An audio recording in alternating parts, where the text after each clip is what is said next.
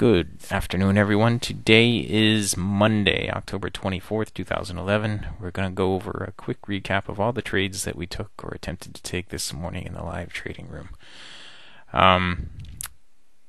It it was an uneventful morning for the ES. We had stuff that we wanted to take, but we didn't actually take any trades on the ES this morning. Nothing completely set up for us. We never had a complete setup on the ES this morning. Well, I say that. We had one during the break. All right. Did we? No, we didn't. We needed a fresh bubble, and we didn't get one. The YM, though, did have a couple of trades. So on the morning for the ES guys, we have 0 ticks, 0 trades. And on the morning for the YM, we had 2 trades. All right. This morning, we took a divergence trade right in here. This was right after 10 o'clock. What we were looking for here was for these lines to be down here oversold and this line to be overbought. And at that point, I was saying if we got to close above the MA1 within 5 ticks, I think is what I said, of the MA1, so my stop could be below the MA1, I would take the trade. And just as the words came out of my mouth, it happened. So I jumped in right here at 97, at 11,797. I jumped in right there.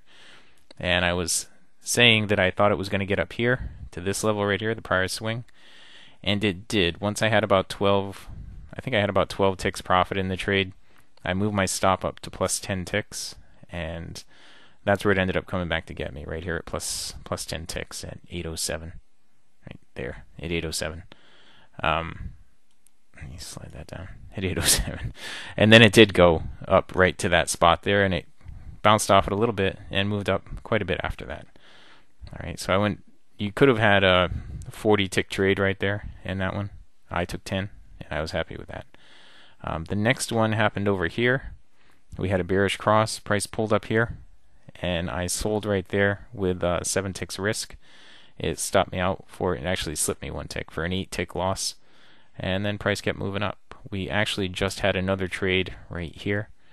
Any of you who have been around for a while know that the orange arrows are trades that set up that I did not take. And the yellow arrows are trades that set up that I did take. And that was pretty much it. So it was a quiet morning. We ended up with just plus 2 points here on the YM for the morning session. All right. I'll go over here on the ES and I'll show you a couple of things that we looked at over here on the ES. We were looking this morning. This was the first pullback to the BBC this morning after the bullish cross back here. Okay, price pulled away from it and pulled back into it right here. We did not take this trade because the cycle was overbought. Right, so we let that trade ride, and then by the time it happened again, we were right inside the zones here, and the cycle was headed down, suggesting we're going to move down. It came back over here, and I tried to take this trade this morning, but it didn't pull back far enough.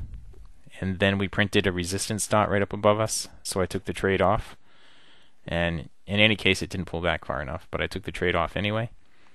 And right over here, it pulled back again, but this, in this case, the cycle again was not in favor of a long trade here. Alright, so right now we just had a bearish cross, so if price pulled away and pulled back up, the cycle would be out of sync again with the trade. Alright, so so that was it. That was our morning. We just got 2 points on the YM. That was it. It was a pretty quiet morning for us, unfortunately. Alright, we did not have a lot of trade opportunities, but all in all, we didn't lose any money, so it was, it's okay. If the market doesn't give it to you, you can't take it from it. That's pretty much the way it is. If the market provides the opportunities, we take them. If the market doesn't provide the opportunities, we don't try to create them.